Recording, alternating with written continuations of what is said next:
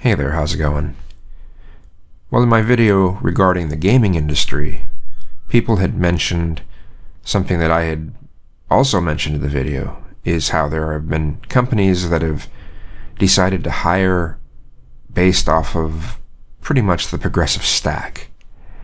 And to me, that should be illegal. I thought in many states that would already be illegal to do, but companies are doing it anyway. And I mean, yeah, I wish there was some way to enforce companies hiring based on merit. This whole notion, this whole entire notion of equality of outcome is ridiculous.